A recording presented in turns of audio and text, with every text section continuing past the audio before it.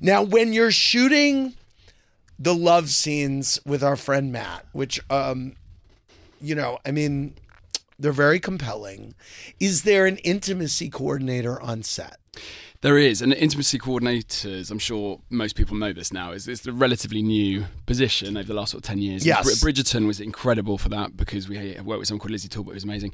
And then we had someone on set here as well. But with me and Matt, we so very quickly became a team that we sort of whispered to each other and we came up with what you were going to do. Yeah, and it was always incredibly, it was all about the story, and he's, an amazing scene partner / human.